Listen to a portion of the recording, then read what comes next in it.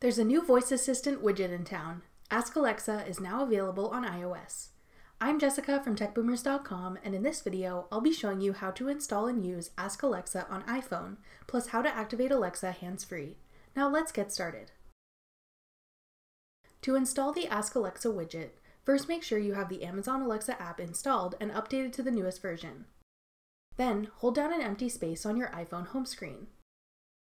Tap the plus sign in the top left corner. Then type in Alexa in the search bar. Select Amazon Alexa. At the bottom, tap Add Widget. Place the Alexa widget where you'd like it on your home screen, then tap Done.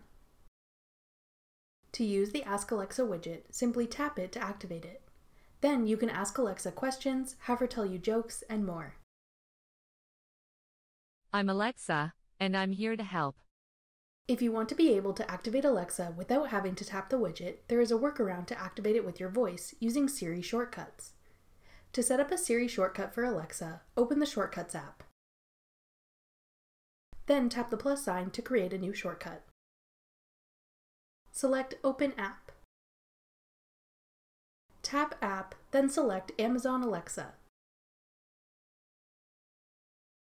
Change the name of your shortcut to Ask Alexa.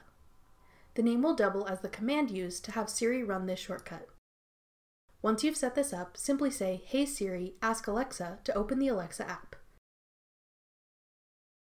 From there, you can say Alexa to activate the voice assistant and use it as normal.